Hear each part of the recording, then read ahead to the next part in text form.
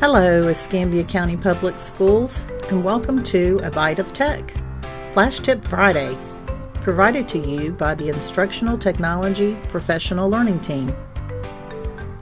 Today's topic, how to create Gmail signature.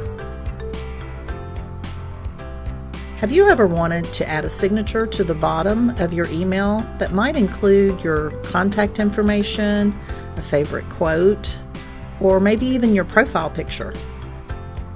Wouldn't it be great if you could create one that's automatically added at the end of your Gmail messages? In this short video, we'll show you how to do just that. Let's get started. Open your Gmail and at the top right, select the Settings cogwheel. Then select See All Settings. In the General tab, scroll down to Signature. You probably already have a signature.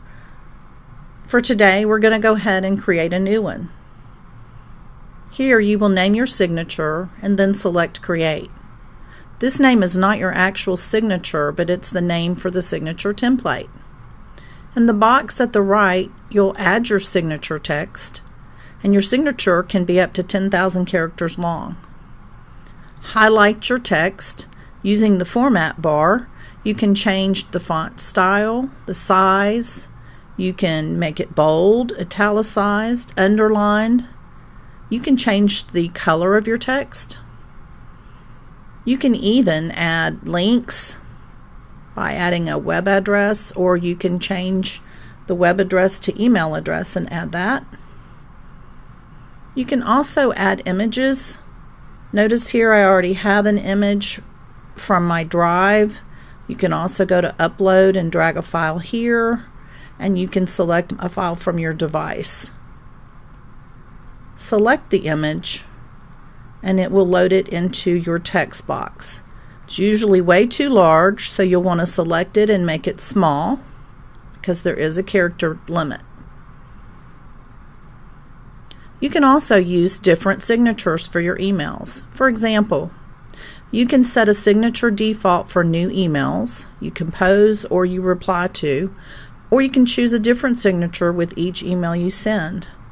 Always make sure you scroll to the bottom of the screen and save any changes you've made. If you want to change your signature before you send an email, in the toolbar at the bottom of the window, you'll want to select the pen to insert a different signature.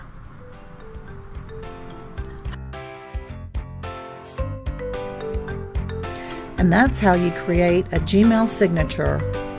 Thanks for joining us for A Byte of Tech, and be sure to subscribe to our YouTube channel. Stay tuned to learn about Gmail vacation notices on our next Flash Tip Friday.